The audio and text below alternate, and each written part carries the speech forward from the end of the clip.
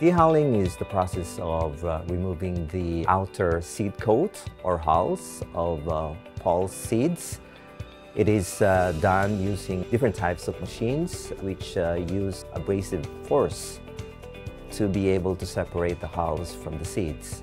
One type of machine is what we call the stone mill, which has a pair of rolls. One is fixed and one is rotating, which is connected to the motor.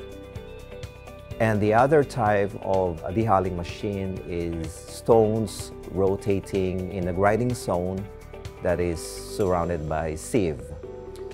So the grinding gap is set to be able to achieve an efficient dehulling process to come out with the target finished product, which is pulse splits. Some processors are not dehulling the seeds, which means that they are grinding the whole seeds, producing whole flour, because they would like to gain the advantage of producing flour with higher fiber content and higher water absorption. There are several pre-treatments that are done prior to dehulling, and it depends on what would be the finished product.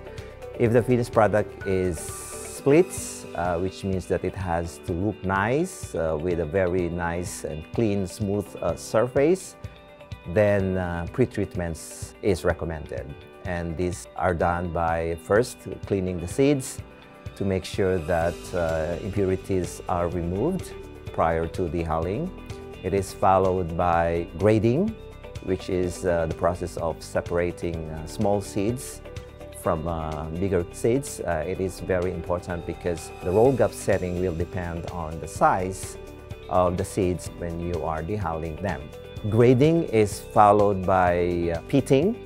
Pitting is the process of creating a small crack to the seeds by setting a wider gaps between the stone and the sieve. And it is done to allow for the water to penetrate the seeds during conditioning. So tempering is the process of adding water to the seeds to be able to increase its moisture content to 12% to 14%. And then this will be followed by tempering, which is letting it stand for 3 hours or more. Tempering is followed by heating, which is the process of increasing the temperature of the seeds to around 60 degrees Celsius.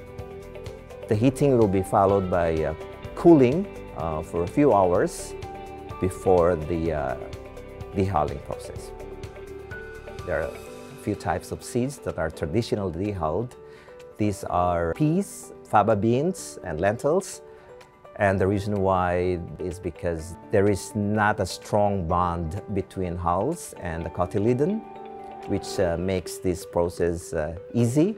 For other types of pulses, there is a strong bond between the hulls and the cotyledons, and these type of seeds are usually ground whole, producing whole flour.